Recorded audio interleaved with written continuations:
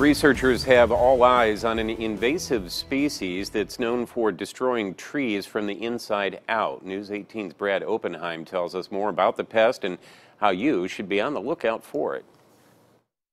The wood-bearing Asian longhorn beetle made its first appearance in the United States in the 1990s. Cliff Sadoff is a professor at Purdue's Department of Entomology. He's been studying these beetles and the destruction they leave behind. The Asian longhorn beetle attacks maple trees primarily, but also elm, willows, and poplars, and a range of other trees. Originally sighted in New York, they have since spread to other states, including Ohio and Illinois. They haven't been spotted in Indiana, but it may only be a matter of time.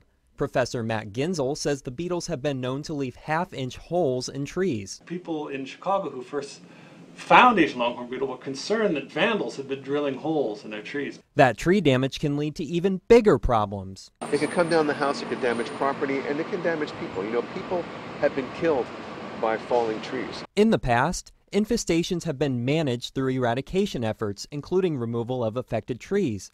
Sadoff says with the help of everyday people, it's easier to pinpoint where the problem exists. There are a lot more people outside looking at trees just like this maple tree right over here than there are inspectors that are hired by the government to go out and look for these things. The biggest piece of advice? I encourage folks to spend a little bit of time in their yards and look at their trees. Reporting in West Lafayette, Brad Oppenheim, News 18.